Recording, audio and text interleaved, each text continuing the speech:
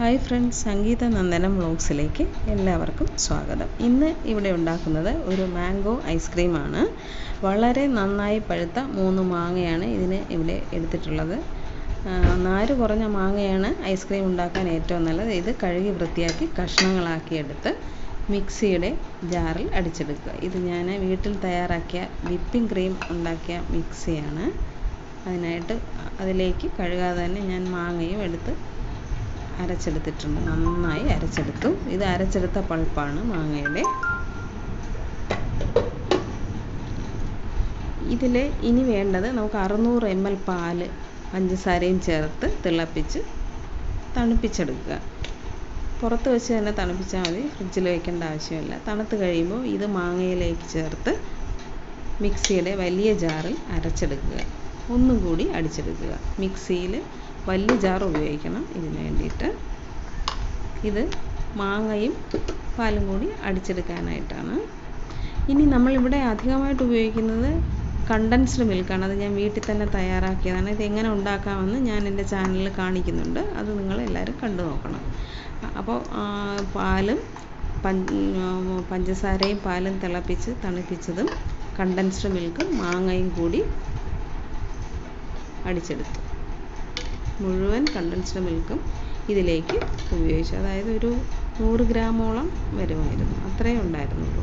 3 മാങ്ങ, ഒരു 1 litre ice cream ഉണ്ടാക്കാനായിട്ട് 3 മാങ്ങ ധാരാളം മതിയാകും.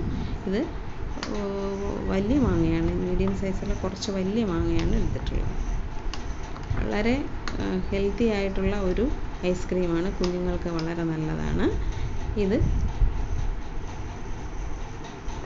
മിക്സിയുടെ ജാറിലേക്ക് 2 തവണയായിട്ടാണ് ഞാൻ അടിച്ചെടുത്തത്. രണ്ടാമതുള്ളതും അടിച്ചെടുത്തു. അല്പം ബട്ടറും കൂടെ ചേർത്ത് വേണം ഇത് ഒന്ന് അടിച്ചെടുക്കാനായിട്ട്. ബട്ടറും കൂടി ചേർത്ത് ഒന്നും കൂടി അടിച്ചെടുക്കുക.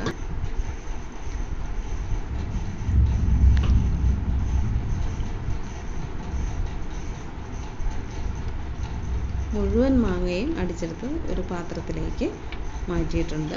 ഇത് മാങ്ങയും കണ്ടൻസ്ഡ് മിൽക്കും തിളപ്പിച്ച് തണുപ്പിച്ച പാലും കൂടി എടുത്തതാണ്.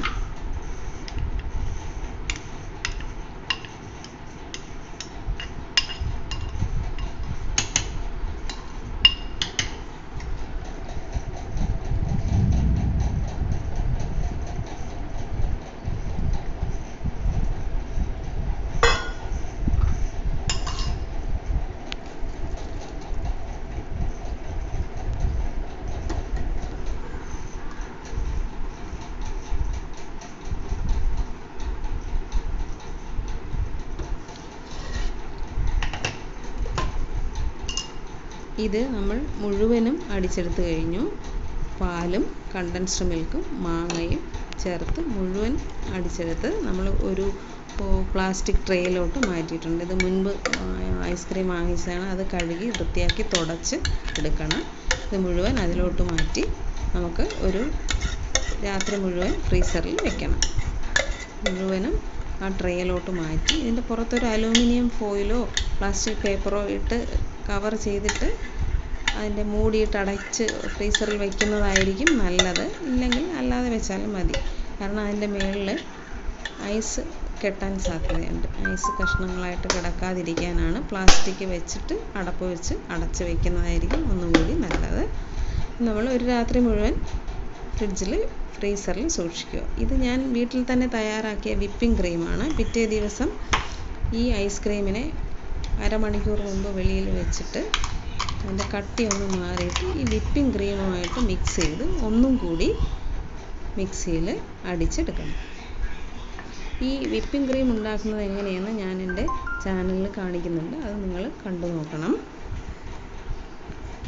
ഇത് മുഴുവനും വിപ്പിംഗ് ക്രീമുമായിട്ട് അടിച്ചെടുത്ത് വീണ്ടും നമ്മൾ ഐസ്ക്രീമിൻ്റെ ആ ട്രേയിലോട്ട് തന്നെ ഒഴിച്ച് ഫ്രീസറിൽ വെക്കുക. ഒരു 10 മണിക്കൂർ വെക്കണം. ഇത് നല്ല ഫ്രീസായി വരാൻ. വളരെ ഹെൽത്തി ആയിട്ടുള്ള ഒരു ഐസ്ക്രീമാണിത്. കളറൊന്നും എക്സ്ട്രാ ഇല്ല. മാങ്ങയുടെ കളറാണ് കാണുന്നത്. വളരെ ഹെൽത്തി ആയിട്ടുള്ള ഈ ഐസ്ക്രീം നിങ്ങൾക്ക് എല്ലാവർക്കും ഇഷ്ടപ്പെടും. നിങ്ങൾ ആദ്യമായിട്ടാണ് എൻ്റെ ചാനൽ കാണുന്നതെങ്കിൽ ലൈക്ക് ചെയ്യുക, സബ്സ്ക്രൈബ് ചെയ്യുക, ഷെയർ ചെയ്യുക. ഇനി ഒരു വീഡിയോയിൽ നമുക്ക് വീണ്ടും കാണാം.